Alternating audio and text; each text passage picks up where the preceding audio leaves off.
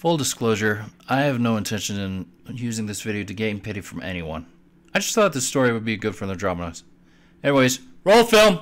In a dream I once had, I was riding home from the company van from a job I used to work for. I felt a tap on the shoulder, and I was surprised at who was sitting next to me. It was a woman that I once dated. And I asked her why she was there. She told me that she had realized she married the wrong man. And then we came together for a tender kiss. After the van had stopped, she took me by the hand and brought me to her little home. There, she introduced me to her son as her new daddy.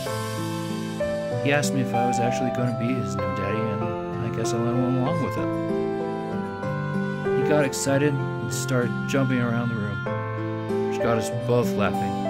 And in that moment, I was feeling nothing more but happiness and love. And then I woke up.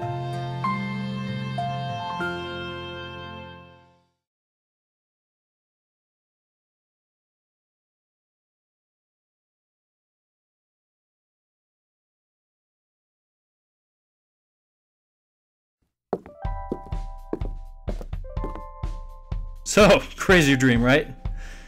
I guess that at this point you could say that can only happen in my wildest dreams. I suppose a psychologist would tell me that this dream was some sort of wish fulfillment dream. As you may have guessed, as for privacy reasons, I took some liberties and changed some of the lady's features, and I'll only call her Dream Girl.